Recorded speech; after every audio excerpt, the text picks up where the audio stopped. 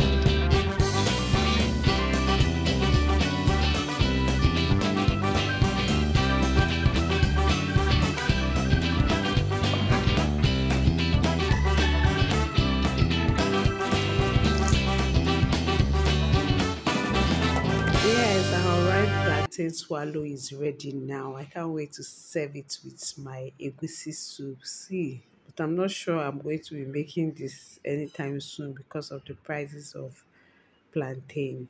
Maybe when the price comes down, I'll try it again. Thank you so much for watching. Have you tried this before, making a ripe plantain swallow from the scratch? Let me know in the comment section. Bye.